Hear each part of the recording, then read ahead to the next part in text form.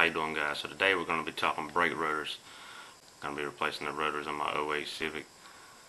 Several months back I needed to change out the pads, so I went ahead and replaced the rotors too. The stock ones that were slightly warped, so I went ahead and put some slotted ones on there because I had good success with them in the past. But the reason I'm changing them out is because I've noticed a whole lot more brake dust versus when I just had the regular rotors on there, and that's using the same pad for comparison. So being that I got white wheels and I don't really like to wash the car a lot, I would like to I want to reduce a lot of that dust, so we'll go through and change those out and kind of talk about some of the differences in factory blank disc versus a slotted like I used, and also drilled.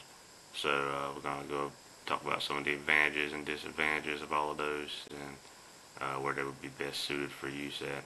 So the first thing let's do is let's actually get the old ones off, and then we'll compare them with one of the new ones. So this is the car. Let's go ahead and check it out real quick. So obviously you can see the crazy amount of brake dust here, and this is from not even much driving. I rarely drive this car. If you can see the maybe you can see the rotors here. So obviously the first step, we're going to go ahead and get it jacked up, get it on jack stands, and pull the wheels off.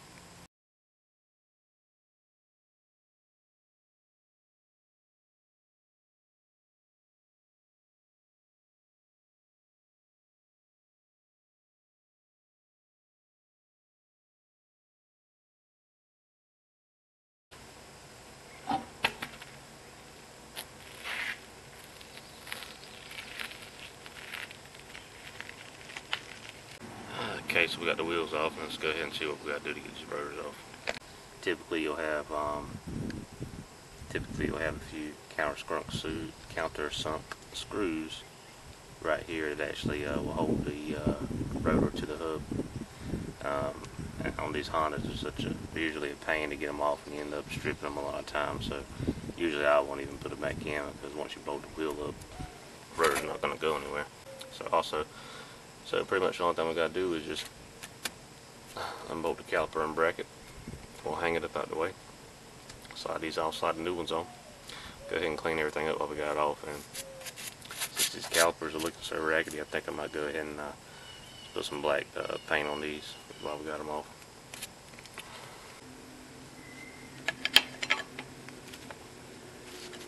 So what I like to do is go ahead and instead of compressing the piston, once I get I won't have to compress it much anyway, because being that we're not putting on new thicker pads like when doing a regular pad change.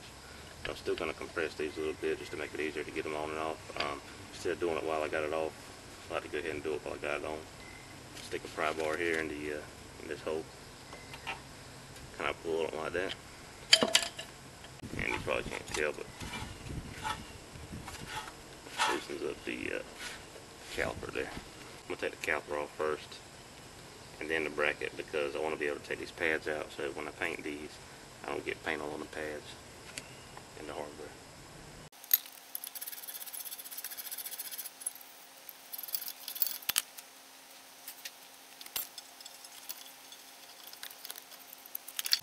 Alright, so we got the caliper off, so now the only thing left to do is I'll remove the two caliper bracket bolts, probably 17s. I'll remove those, be able to pull this bracket off, and be able to put the rotors on. Like I said, while we got it apart, we're going to go ahead and paint these rotors and caliper. I meant the bracket and caliper.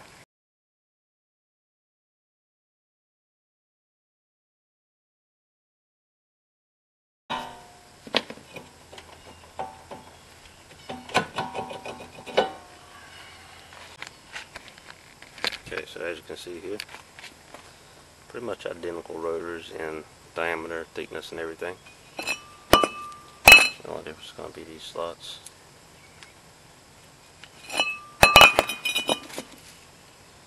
Whereas this one has none. Also, once we put this on here, we're going to go ahead and, well, before and after we put it on, we're going to go ahead and give it a good coat of brake cleaner, just to kind of clean off some of this they come with like a rust preventative coating on them, and we don't want that to contaminate our pads. So we're going to go ahead and clean that off to get them put on, and then go ahead and try to start cleaning up these calipers.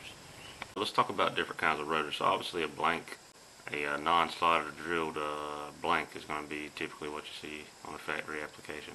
So some of the advantages of a slotted is under hard braking, gas can actually build up between the pad and the rotor surface, causing decreased brake performance, brake fade, and all that type of stuff. So the slotted actually gives the gas a place between the pad and the rotor to escape, kind of helping to alleviate some of that issue.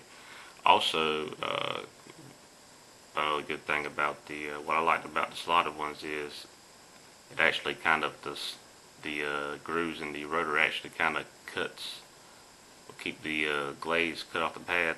So in turn you get more brake dust, and that's something I want to decrease on this car. So I'm going to be swapping back to a factory style rotor. So you also on some applications you'll see people using drilled rotors, or cross drilled, whatever you want to call it.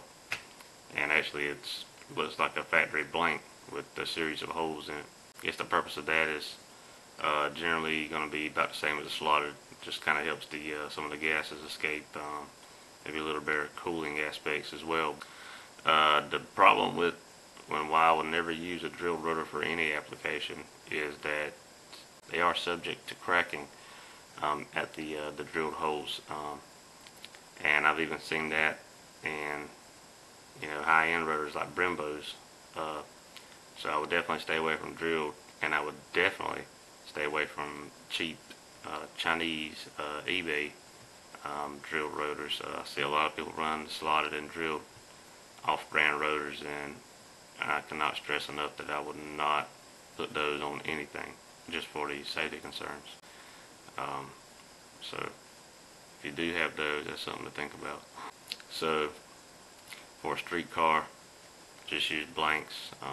If you're really doing a lot of performance type stuff, slotted would maybe a little upgrade, but I would definitely stay away from drilled as much as possible.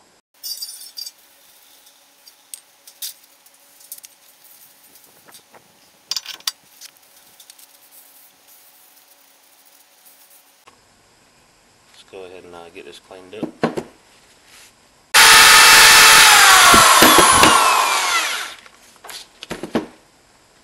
Okay, it's not really going for perfection here, just trying to knock off some of this loose rust and brake dust and all that. So go ahead and clean these up, and we'll be ready to get some paint put on them. Alright, so I just cleaned up the caliper a little bit, just wait on that to dry. Clean the bracket up. So now what I'm going to do is I'm going to go ahead and start cleaning up this wheel over here, so that when we get everything ready, we'll be good to go back on.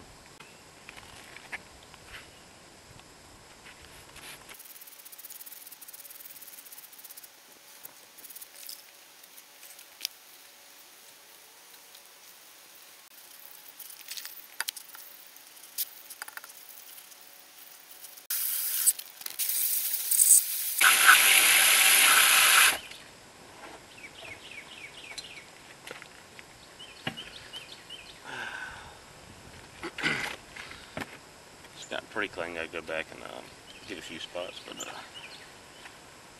not bad.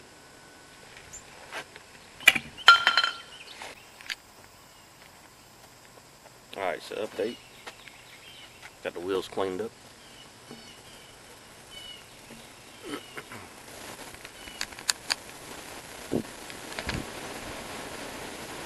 Brackets painted.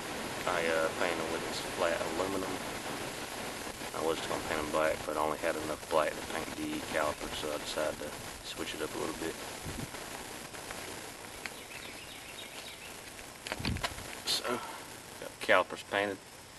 Just matched everything up so I didn't get overspray. I can't stand when I see people paint something on the vehicle and there's just paint everywhere, so take a little bit of extra time and put some paper back there, and make a big difference in the long run. So alright, so I'm going to go ahead and put these rotors on, put the brakes on, get everything lubed up, all the slides and everything, and get it put back together.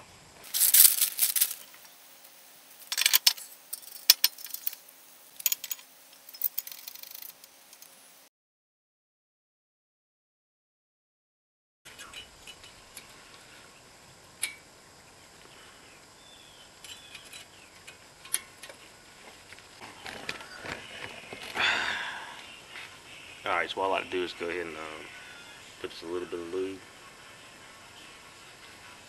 right here on these pieces, as well as definitely put a lot of lube on these slides. Don't want any metal on metal contact, and you don't want the slides bound up, because it's going to not allow the caliper to release properly. Then you can get uneven wear on the pads. So let's go ahead and put just a little bit. You ain't got to get too crazy with it, but just a little bit of this here.